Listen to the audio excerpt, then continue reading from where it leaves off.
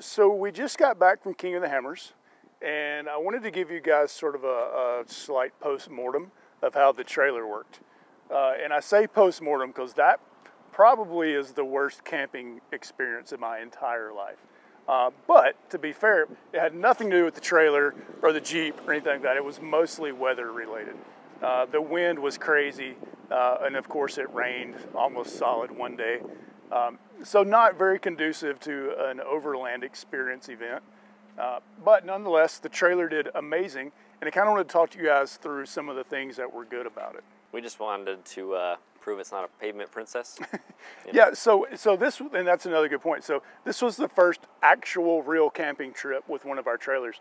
We put a bunch of road miles on previous designs, and we've taken them to events and things like that for quite a while, for almost a year now actually.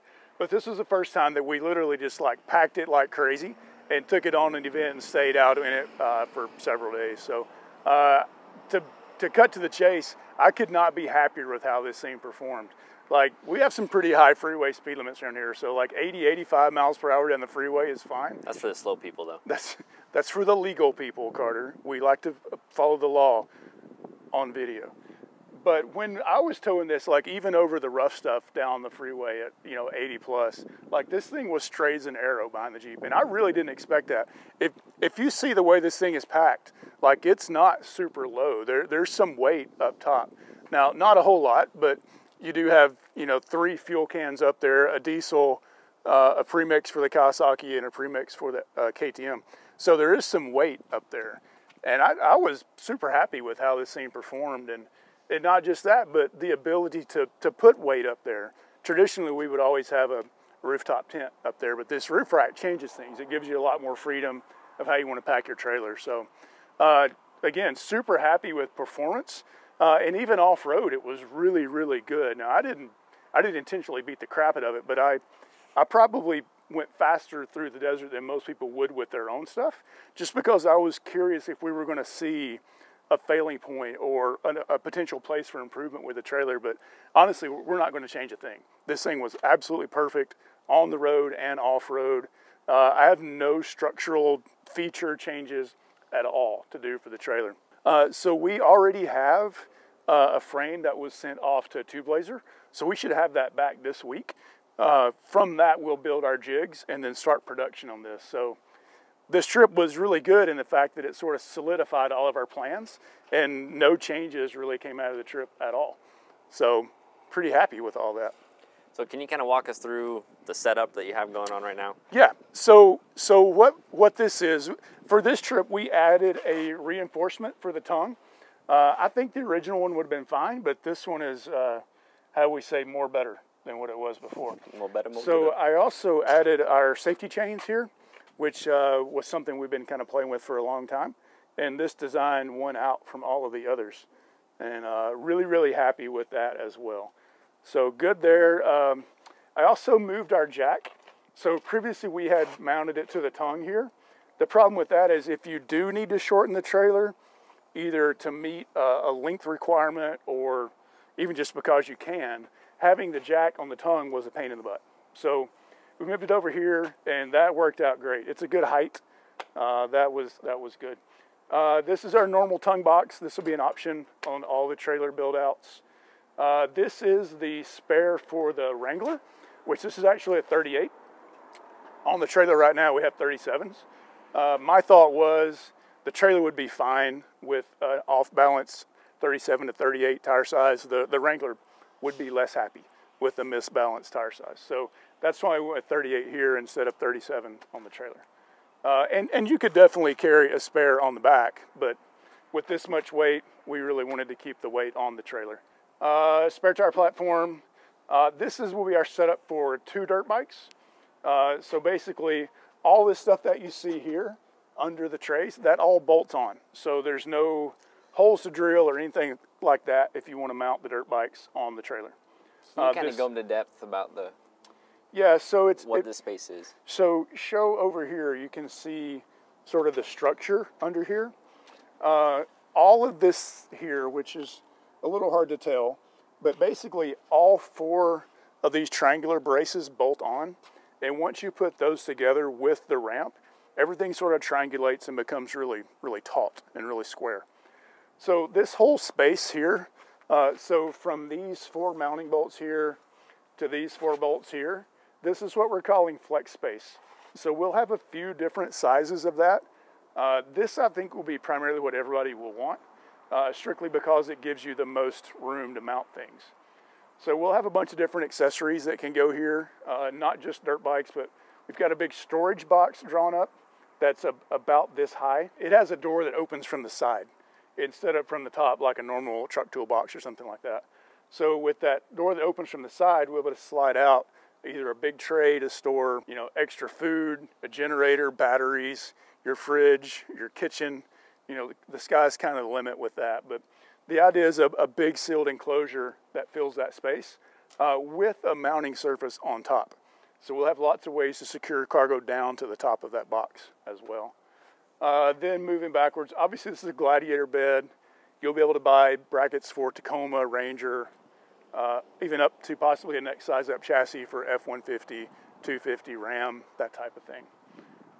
All those brackets bolt on, so there's nothing that you have to do to change, say, from a Gladiator bed to a Tacoma bed, or even to our flatbed kit. So that's nothing we'll have to replace the stock bed. Will be a flatbed kit, and we don't want you guys to have to drill holes in the chassis and stuff like that. So all of those options for the beds or flatbed will be bolt on. On top of here, we have our Gladiator LBE, load bearing enclosure. This was a really good test of this one too, just because of how crappy the weather was, and it kept everything out. So super windy, blowing sand everywhere, rain everywhere. Really happy with the sealing of that. That's definitely not airtight, mostly because the bed has tons of holes all in it. So if you guys want to really get peculiar about that and stop up all those holes, you'll be able to do that. There are a few things like your little seams right here, where if you wanted to get really, really tight with it, you could just drop a little drop of silicone down in the holes like that. So, but there's rubber foam at all of these seams here and on the bed. So the things that we provide are really, really well sealed. The bed, not so much, but that'll be up to you guys. So, and then we have our new, what we're calling roof basket on here. This is probably my favorite thing that came of this new configuration. Mostly because it gave you so much flexibility with how you'd want to strap down your cargo. So that turned out really well, and was, obviously we had tons of extra room that, you know, we could have put stuff if we needed to. We just didn't need to. Then on the side here we have the overlanding version of the Gazelle tent, which absolutely failed miserably for some reason. This was a brand new tent that I took the wrapper off at King of the Hammers. It was mostly garbage. So I don't know why. My other Gazelle tent, I love it. I've had it for 3 years and we use it all the time. This one's probably going to go back in hopes that the next one is not like this one, but that's a different story. Still really like the tents. This particular one just is got on my nerves. So looking into the back, the only real failure that I had on this trip is my diesel heater leaked diesel everywhere. So if you guys can tell, unfortunately you can't smell the diesel smell that we smell right now. Probably smell it through the camera. Yeah, how thick it is. Smell-o-vision. I don't really know why. We'll have to tear the heater apart and figure out what went wrong, but it wasn't even cold enough to use the heater, so I got a diesel bath for free. We used the Blackstone a little bit, but the wind was blowing so hard that it wouldn't heat the griddle up enough to really even cook, so that was a bummer. We didn't use the pizza oven because the weather sucked, so we really just starved the whole weekend. We didn't even buy food, so yeah, but all this was great. You can see it. There's nothing dusty back here. Nothing's full of water, anything like that. So.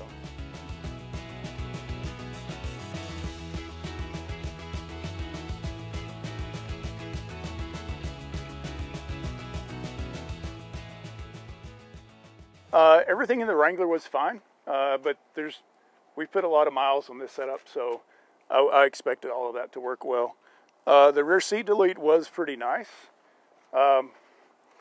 One thing I did want to maybe touch on a little bit is when we first did this design, and we haven't cleaned anything up, so you guys get to see it exactly like it was, but except for the 48 duffel bags my son decided he needed for some reason. But one thing I did want to talk about, we had a lot of people that were like really adamant about adding these side plates here. And I wasn't a real big fan of that when people wanted to do it. And I'm even less of a fan of it now, because if you think about how we had this thing packed, there were duffel bags up to like the back of the seats with lots of things that I feel like we didn't need, but nonetheless, they were in there. And if you had to unpack all that stuff to get to your gear in this door, that's not a great situation. So our seat delete is a little different than some of the others on the market. We don't need this vertical panel for support for that platform. So without that on there, I'm able to get in here and get out. This is all of our air up, air down tools. So you can pull that pretty easy. Extension cord for the solar blanket, get to it pretty easy. And so without that side panel there, you can get access to this really quick. So I think a little bit of this is just us showing this in use and why you might or might not want that panel. But I see no reason to have that panel based on how we're using it. I'm sure there's some other reasons you might want it. But these are just held on with little thumb screws. So when I did need access to it, take off 3 thumb screws and there you can get right into your stuff. So that was good. Inverter, all the wiring, auxiliary battery was perfect. We ran Starlink a lot during the day, so that turned out great. I think that's about it.